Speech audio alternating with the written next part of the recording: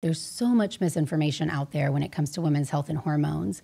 And when you work at the very front of seeing patients, like in the emergency room, you realize what harm some of that misinformation can do.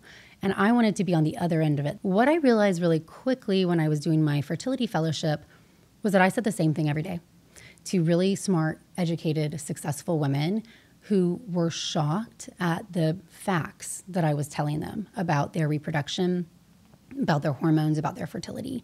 And it really just highlighted how little, as a society, but specifically women, really understand about how their body works, and then how harmful that can be when it comes to making decisions about life goals, like starting a family. I believe that people can understand how their body works. If you give them the knowledge, they will then be able to make important decisions for themselves, and everybody might make a different one.